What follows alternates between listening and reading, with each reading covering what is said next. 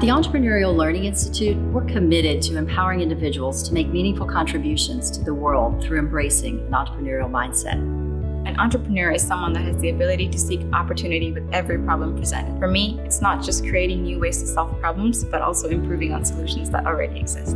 The development of the entrepreneurial mindset is critical in today's rapidly changing society because it provides individuals with the skills necessary to address problems and provide solutions that can be applied in a variety of unforeseen circumstances.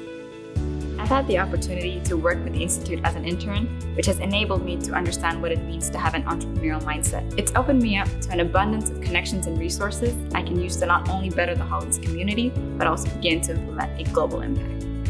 We teach students how to implement the mindset in their lives and careers by connecting academic work with practical application. Our students learn by engaging with the community around them and then contributing to that community. It's inspiring to engage with others who have a drive for change making. It's broken down a lot of misconceptions I've had about the nature of social entrepreneurship. I feel more prepared to discuss social entrepreneurship with others and apply.